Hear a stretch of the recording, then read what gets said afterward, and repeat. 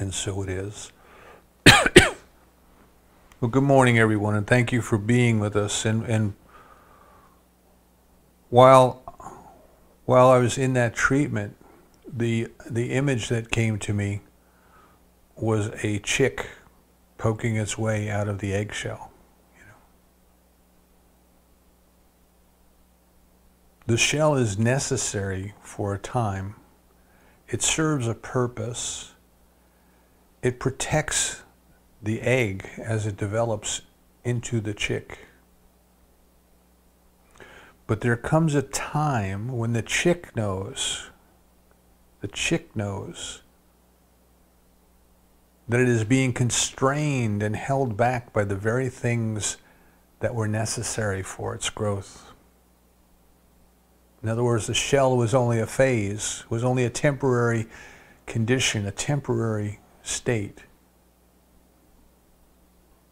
And there is a knowing, not a knowledge, but a knowing, and an instinct within that chick that tells it now's the time. Now's the time to start pecking. Now is the time to start chipping away. Now is the time to escape from that which was once protecting you from the outside world, but it is now holding you captive. And life has provided so perfectly for that moment that the chick even has a special tooth, an egg tooth, whose only purpose is to help it break away, to help it get out. So I invite you to take that image. Remember when I mentioned Vernon Howard's books on psychopictography, he said the image stays with us a long time after the words of the message. Right? So we are each and every one that little chick. We are each and every one surrounded and encapsulated by these barriers of ideas, of things that we believe to be true but are not necessarily true. And they served us well for a time. They served us well. They allowed us to function in this world. They allowed us to get to where we are today. But now might be the time for us to decide, right? The chick has instinct to tell it when to start pecking out. We have to make that decision. We have to set our intention. Now might be the time. Today might be the day. As Rabbi Hillel said, if not us, who? If not now, when? Now is the time. We are the people.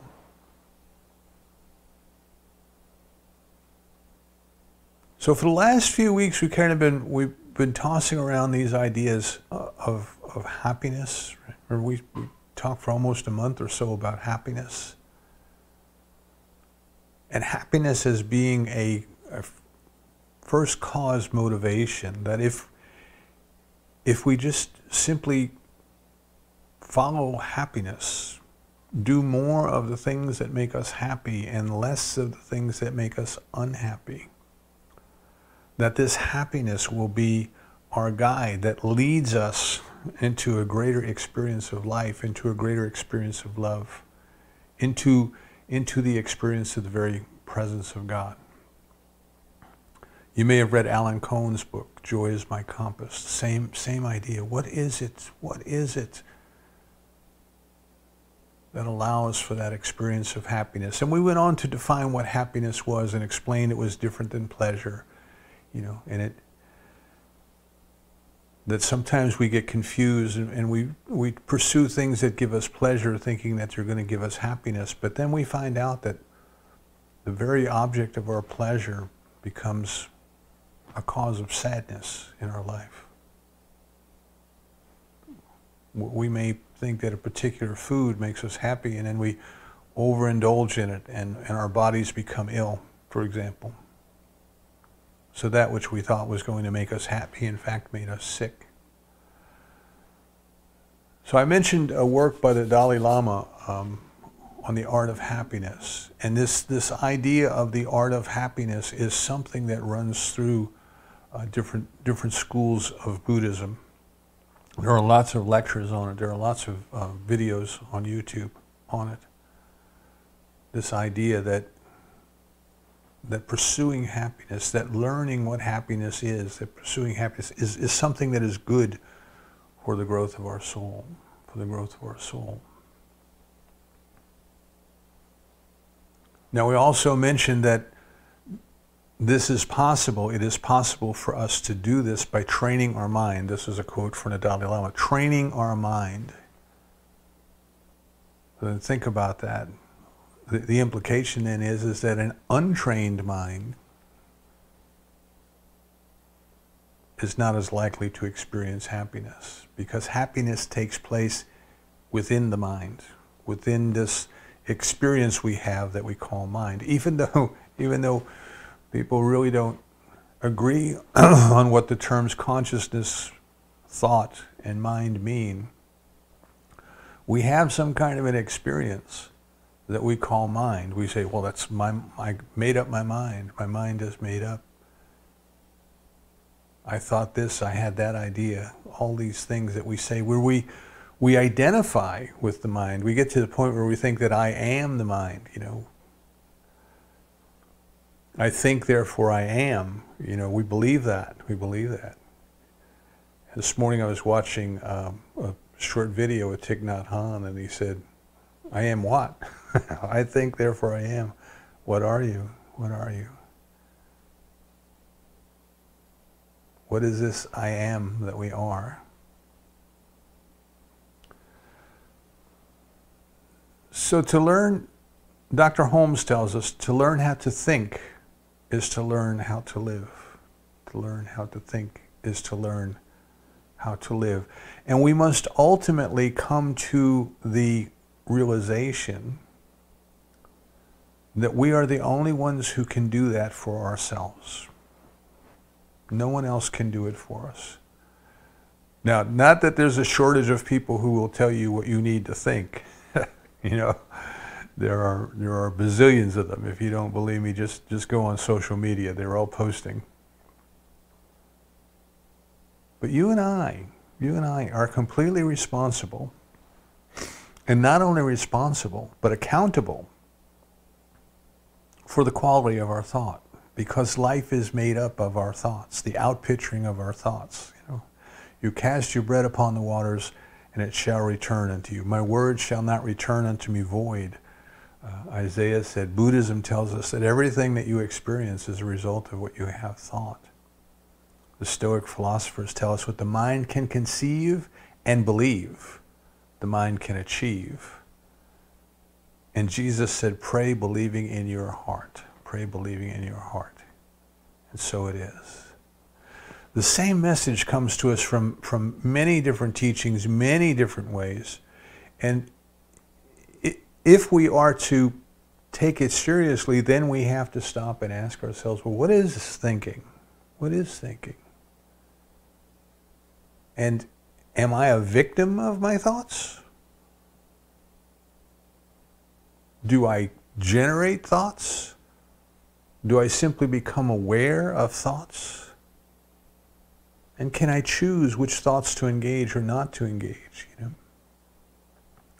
I remember when I first came upon meditation as a practice in the 70s, I thought the purpose of it was to completely stop thought.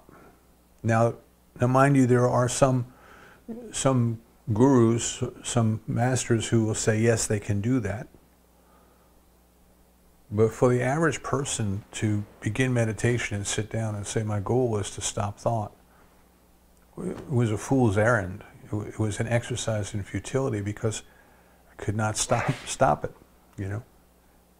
It's like trying not to think of the white elephant. We can't do that.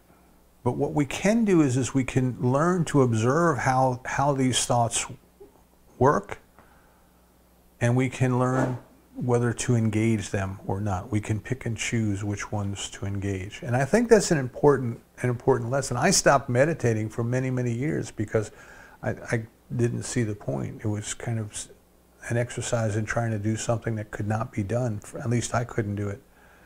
And then I came to kind of a gentler approach, which said, you know, just don't become entangled. Don't become entangled with your thoughts. And you've heard me explain this many times. We would come to the center on Saturday nights for meditation, and we'd sit in a circle, and you sit down and you start to meditate, and you're aware of your breath, you're breathing in, and all of a sudden your mind says, do you have enough gas to get home tonight? And you start to think, well, let's see, well, did I look at the gauge on the way over? No. When's the last time I got gas? Oh, I remember I got gas last Thursday. Oh, well, where did I drive since last Thursday? And now you're not meditating anymore. You're chasing your memories of where you've been. And then finally you decide, well, yes, I do need gas on the way home. And you start to come back to your meditation, and then all of a sudden you say, well, as long as I got to stop for gas, do I need bread and milk? You see, and then you just repeat that process. You know, well, when's the last time I got milk? Well, when's the last time I got bread? Well, how much bread have we used since then? How much milk?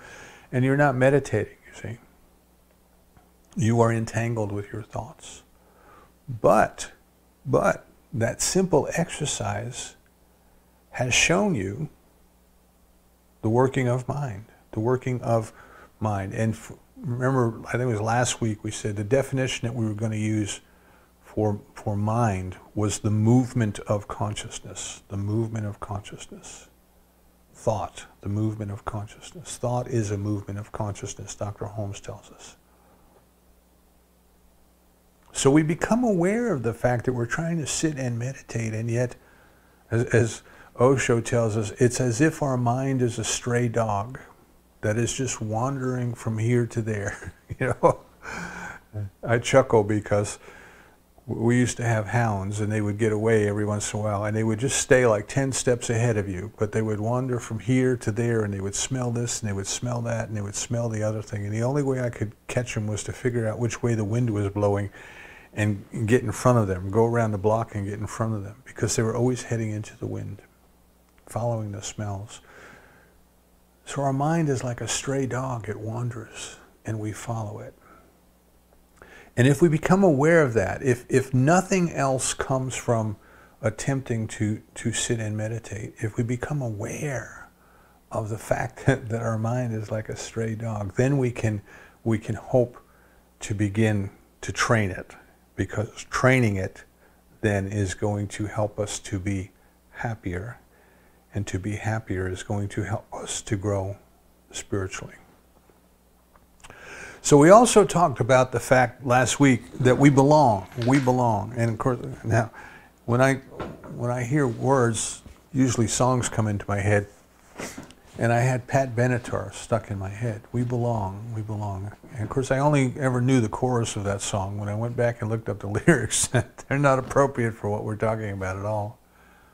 But we belong. See, one of the first things that we come to realize as we start to grow, as Dr. Holmes tells us, is that all the problems that we face are due to ideas of separation.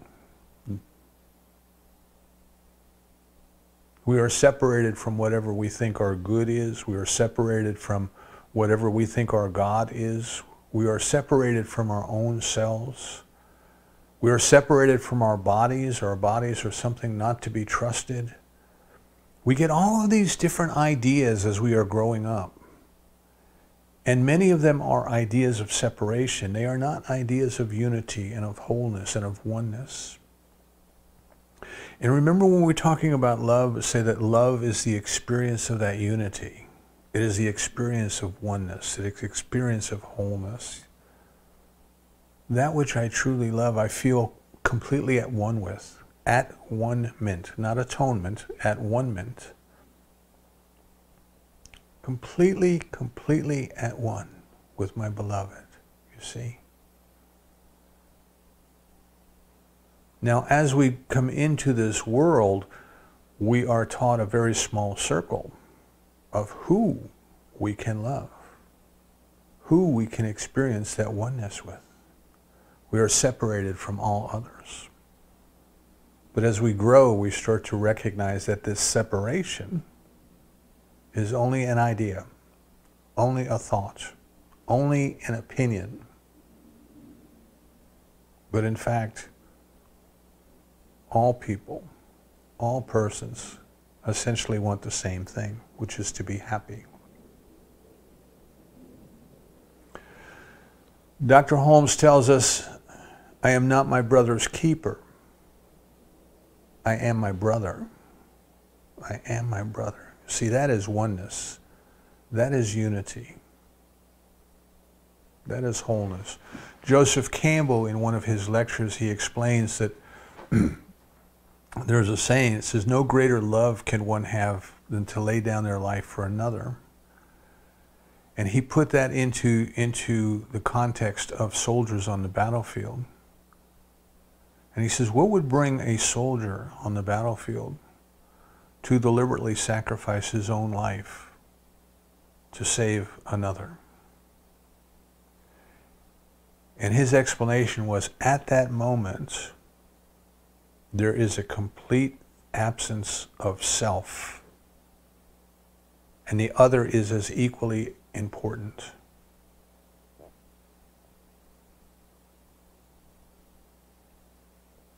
Can we experience the unity, the oneness, the wholeness with all others? Can we love? Right? And again, the scripture tells us, if you don't know love, you don't know God.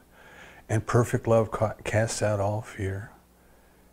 And if you think about fear, what is the root of fear when we are afraid of others? Okay?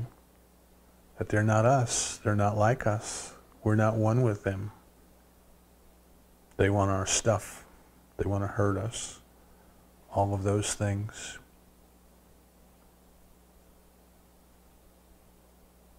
So we belong to life. We are one with life. We are one with each other. We are one with that which has created us. You know, I like to say, dance with the one who brung you. Dance with the one who brung you. We have to learn that we belong. And once we start to learn that we belong, we can take a step back and look at objectively at life itself, all the different aspects of life itself, from the creation of universes, you know, to that chick pecking its way out of the egg, to the leaves easily letting go of the tree, just letting them go. They no longer serve their purpose. Let them go. In abundance, let them go. And we start to realize that life is moving. Life is moving. Life is expanding. Life is growing. Life is changing constantly. Not just every once in a while, but constantly.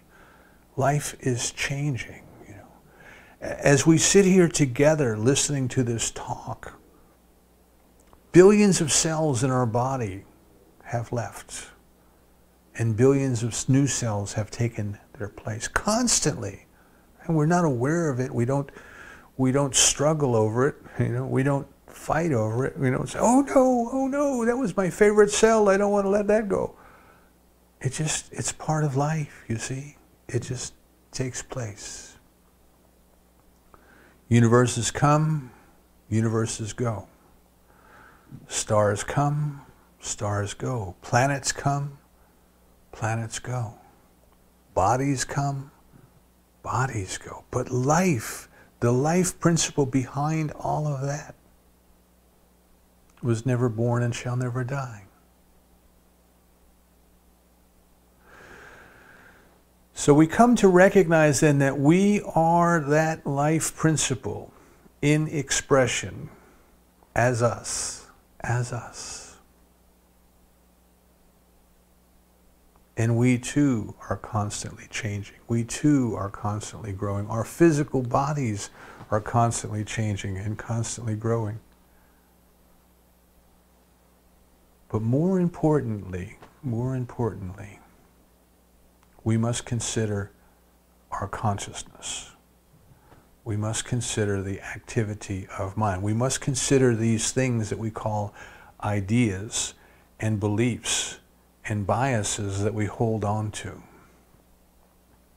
And the reason they are so important is that we understand that bodies come and bodies go. We understand that for matter, there is a birth and there is a death. But that for consciousness, there is neither as a reality, only as an experience. So consciousness continues, you see. Where was consciousness before it appeared here as us? And where is consciousness after it leaves here as us? And in this continuum of life then, these ideas, these beliefs, these opinions that we hold continue to outpicture, continue to affect our experience for a long time, till we change them, till we let them go.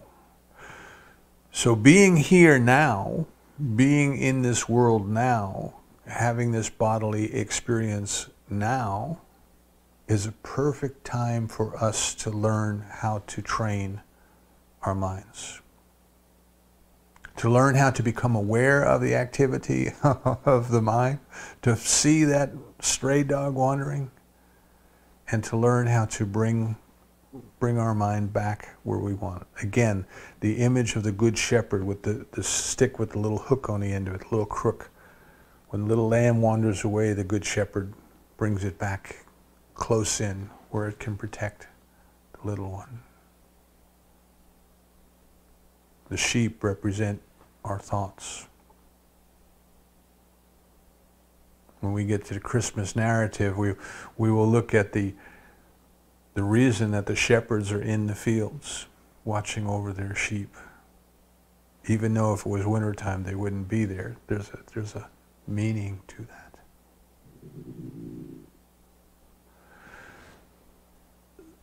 So one thing that helps then, so where we are is we belong, and life is expanding. And if we do not expand with it, if we try to stay in the same place, if we try to delude ourselves into thinking that everything is just going to be the same, nothing is going to change around us, everything is going to be the same. The people that we love, well, they're just going to live forever. Nobody's ever going to leave us. And all of those kind of things, we create problems for ourselves because we are not seeing things as they are. We are seeing things as we want them to be. And what we find then is that we have created this dream world because we thought it would make us happy. And in fact, it makes us suffer. And in fact, it makes us suffer.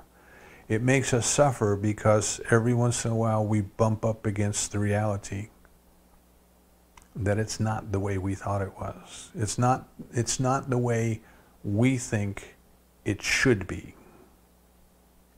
And the problem is with our should.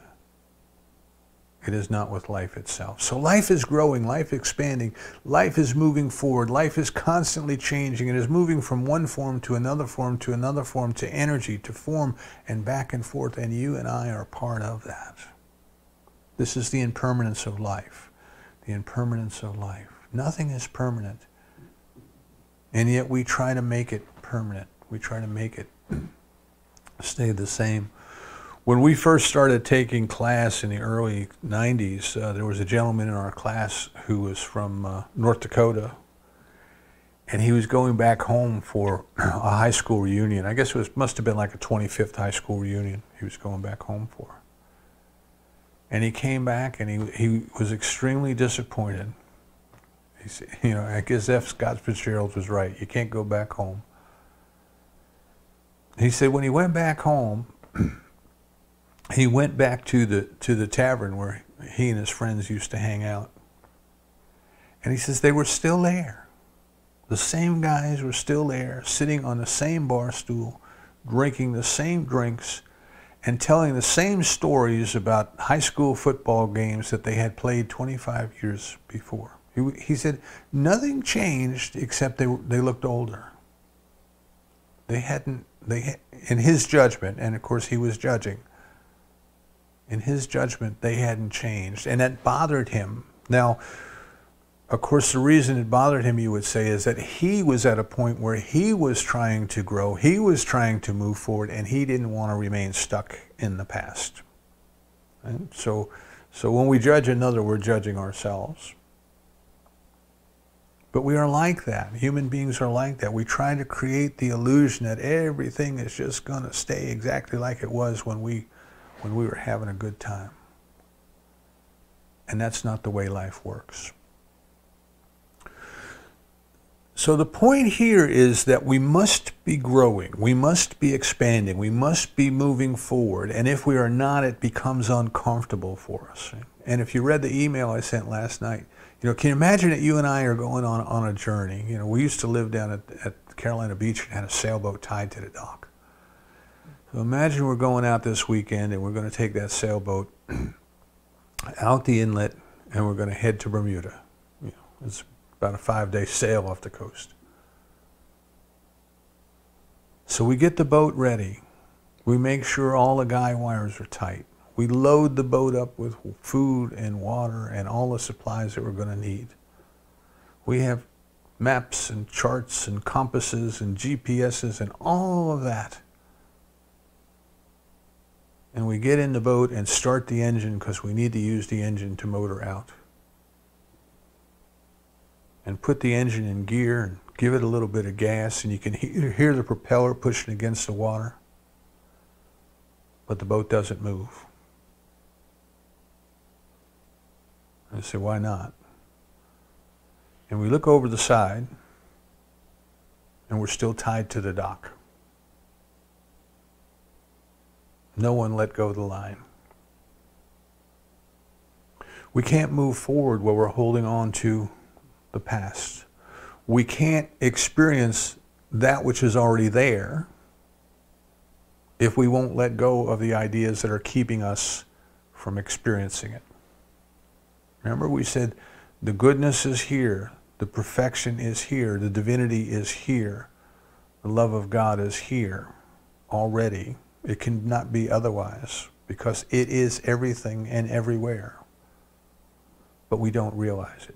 In the Gospel of Thomas, the disciple asked Jesus, "Where is this kingdom you keep talking about?" And the answer was, "It is everywhere present, but people do not see it." Osho gives us a great example of a mirror. He says, can you imagine that you have a mirror and the mirror is hanging on the wall? But no one ever cleans the mirror. So over time it gets an accumulation of dust. Now the mirror is still fine. The mirror is still perfect. The mirror is still a mirror. It is exactly what it always was. But you and I can't see it, you see, because it's covered with dust. And that mirror represents the pure consciousness that we are. That little flame of the divine, the little spark of the divine, I think Emerson called us. He said we are already inlets that might become outlets. And Emerson also said God's work will not be done by cowards. And at first we might think that means we need to go out there and be brave against something out there.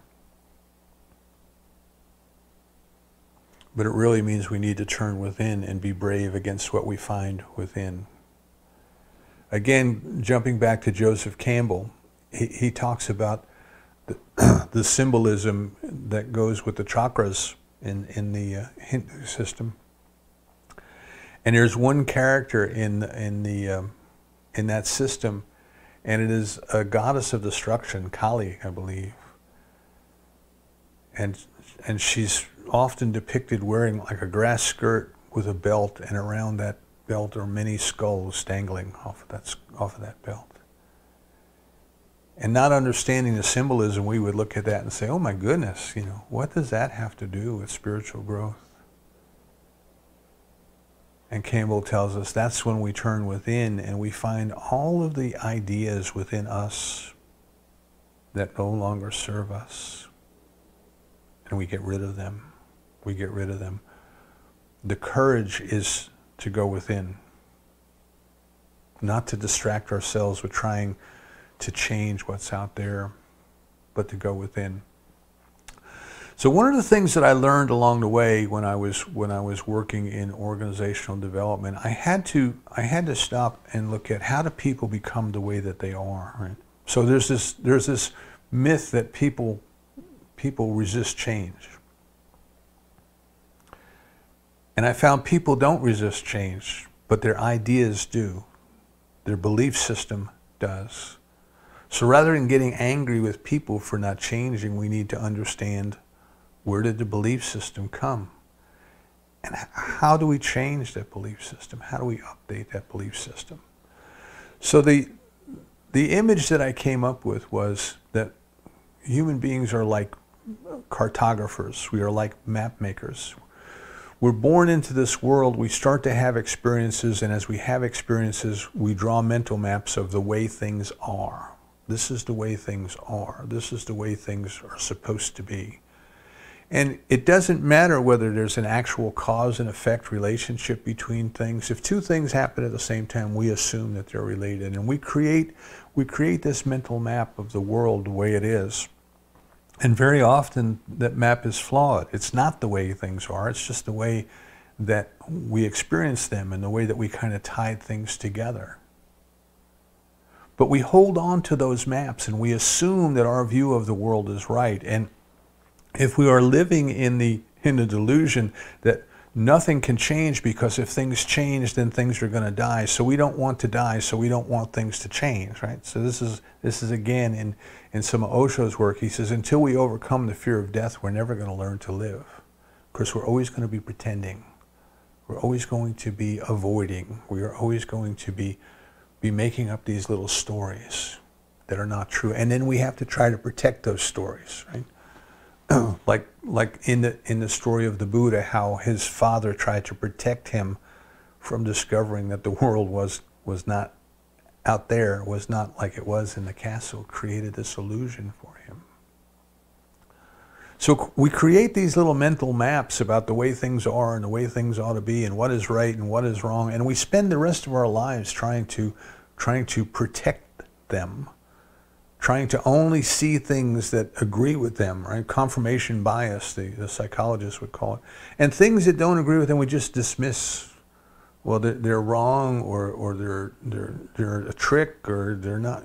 We just don't pay any attention to that. Kind of like Scarlett O'Hara in Gone with the Wind. We won't worry about that today. We'll worry about that tomorrow. And of course, tomorrow never comes. So the example I used in coaching organizations on change that might be helpful here is, I said, suppose, do you all remember growing up and getting in your car for the first time and learning how to drive and learning the streets and the layout of the streets in your town and you kind of memorize. This is before GPS. Right? We kind of memorize things. Well, you go 3 stoplights and you turn right, and then you go 2 stoplights and you turn left, and there you are at the high school, And we learned our way around by creating these mental maps of the town in which we lived. So now, like my friend, you go back for your 25th reunion, and you go to the airport and you go to the rental car counter, and the clerk at the rental car counter says, "Would you like a map?"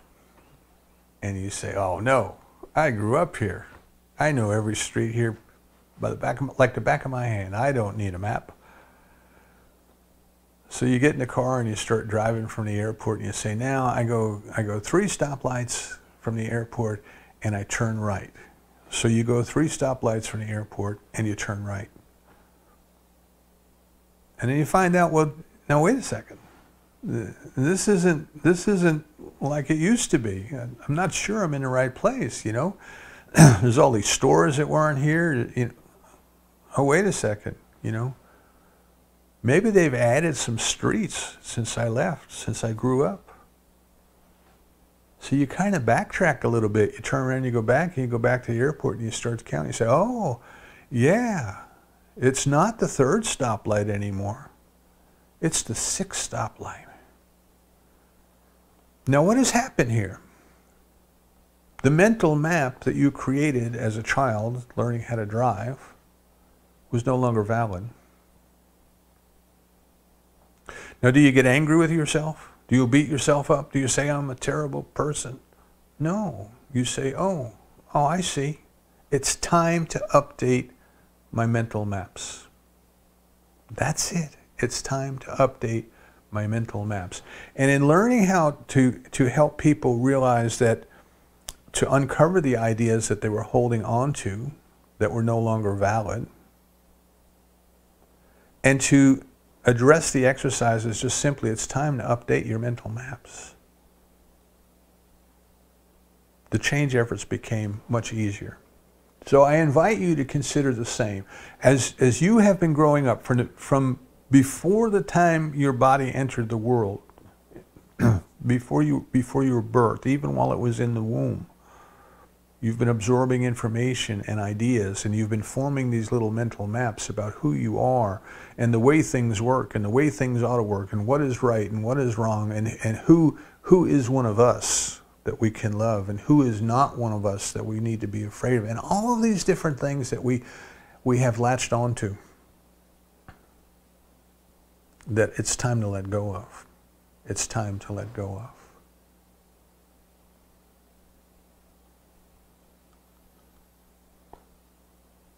I can't remember which book it was in that I read, but there was a story about a place in the world where they hunted monkeys. This was one of their food sources.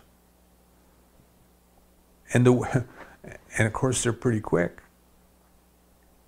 But the way that they captured them was they took a gourd and they made a tiny hole in the gourd. And in the gourd they dropped fruit because the monkeys loved fruit.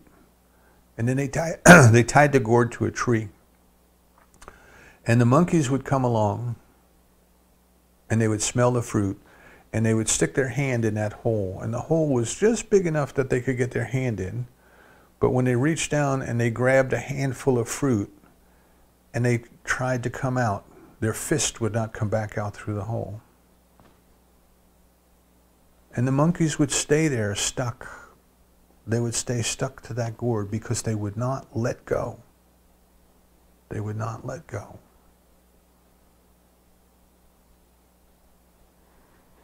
We stay stuck. We stay stuck because we don't let go. We won't let go of old ideas that no longer serve us.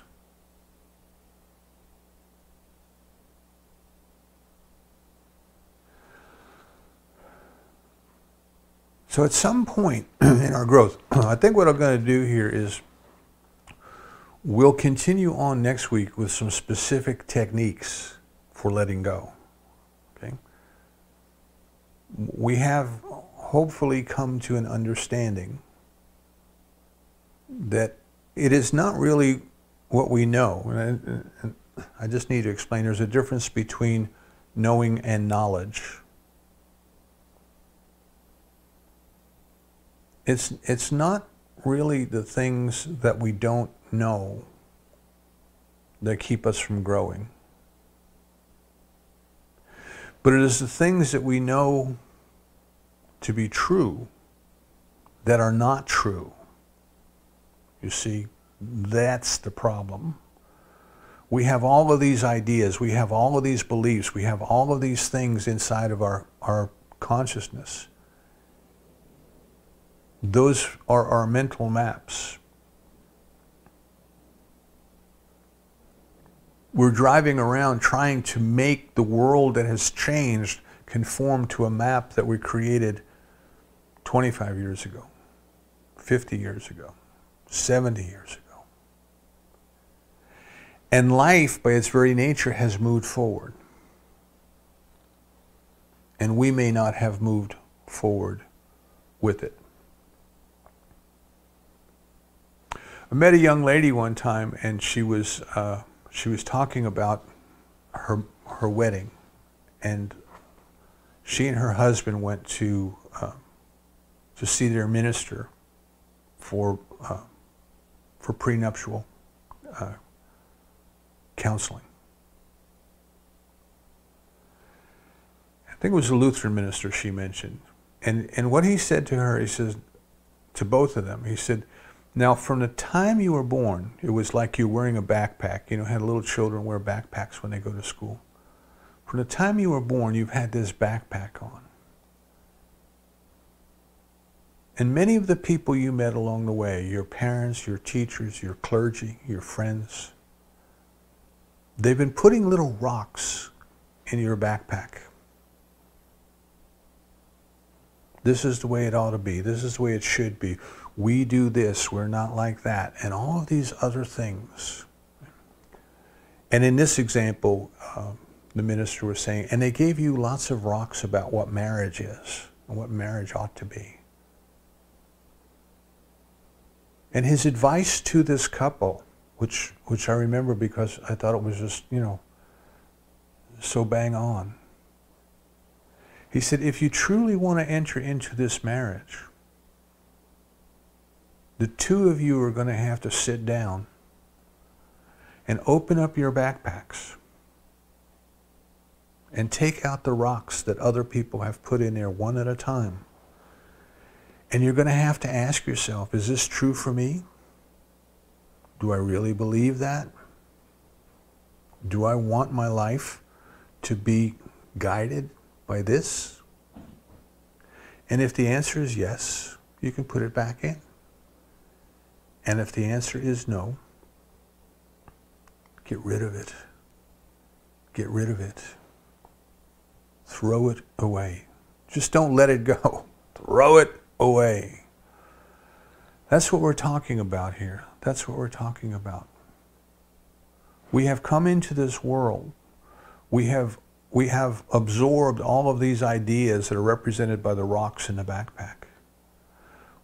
Our life is guided by our idea of this right and wrong, this idea of the way it should be, this idea of the way that it ought to be.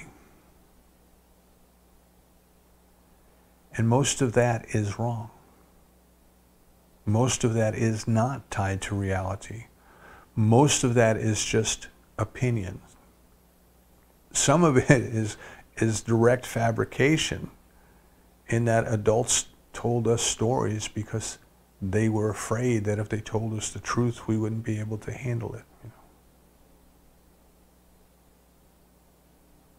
It's time to grow up. It's time to take that little egg tooth that the divine has given us, and it's telling us, peck through this wall of ideas that have been surrounding you and protecting you from discovering things as they are. We need to be able to learn how mind works, our mind. We need to be able to learn how to train our mind. And in order to do that, we need to be able to let go. We have to look at the old mental maps and just you know, I don't know if you ever cleaned out a very old car before it's gone to the junkyard, but it's amazing because there's always in the olden days, there was always a road map in the glove box that was about 30 years old. Oh, that's from that time we took a trip down to North Carolina. Oh. Now we take that old map and we just throw it in the trash bag because we realize it is obsolete. We don't hold on to it and say, oh my goodness, that was my favorite map. And we just throw it away. We need to be able to do that with the ideas that no longer serve us. So next week, we're going to continue, but next week we're going to talk about techniques, about practice. So now you have the theory of why we're trying to do this. Next week we are going to go into how do we do this. For your For your homework this week, and Kathy Gilmer's going to check on you. She does that for us. For your homework this week, catch yourself. Catch yourself. When a little discourse is taking place in your head, ask yourself why. What do I have to believe in order for that discourse to make any sense?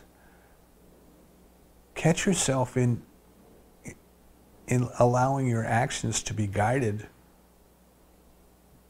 by things that no longer matter.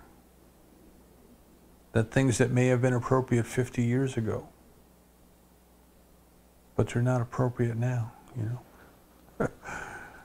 In my house, we still use the term icebox. They existed when I was a kid. The Iceman used to come and put a block of ice in, you know. But now they're refrigerators. We still use the term icebox. Grandchildren come over and say, go to the icebox and get a can of soda. And they say, what's an icebox? What is that? It's time to let go of some of these old ideas. Time to let go of these old beliefs, because they affect not only your life here, but they will remain in your consciousness as your life moves to the next adventure. Learn how to do it here. Learn how to do it now. Learn how to do it while you can. Train your mind. Be happy. Till next week. And so it is. Alrighty. I'm going to do the closing treatment today. And we're going to continue with this theme of letting go.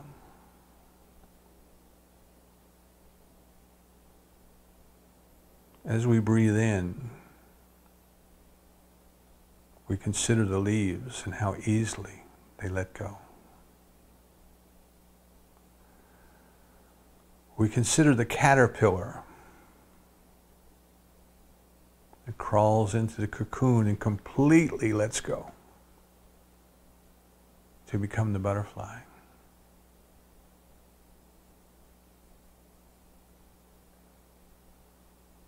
As we breathe in, we think of how easily the trees let go of the oxygen. And as we breathe out, how easily we let go of the carbon dioxide to give back to the trees.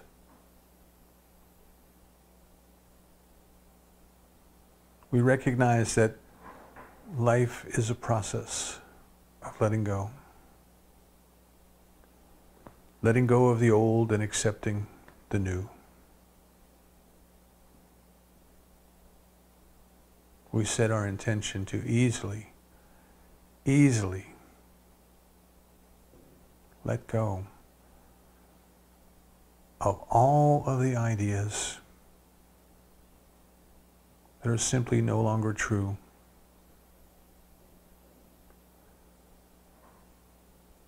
We remove the dust from the mirror.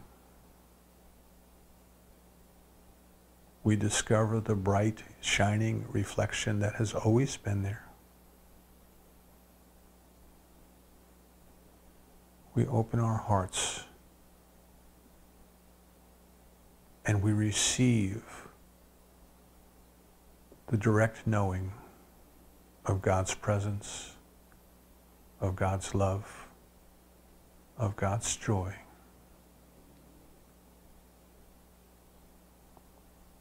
We are grateful to know that we belong. We are grateful to know that the divine love is pushing us forward, telling us to break out of our shells.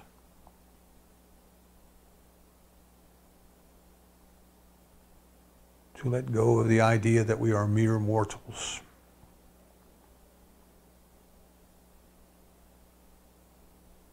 To accept the reality of the soul.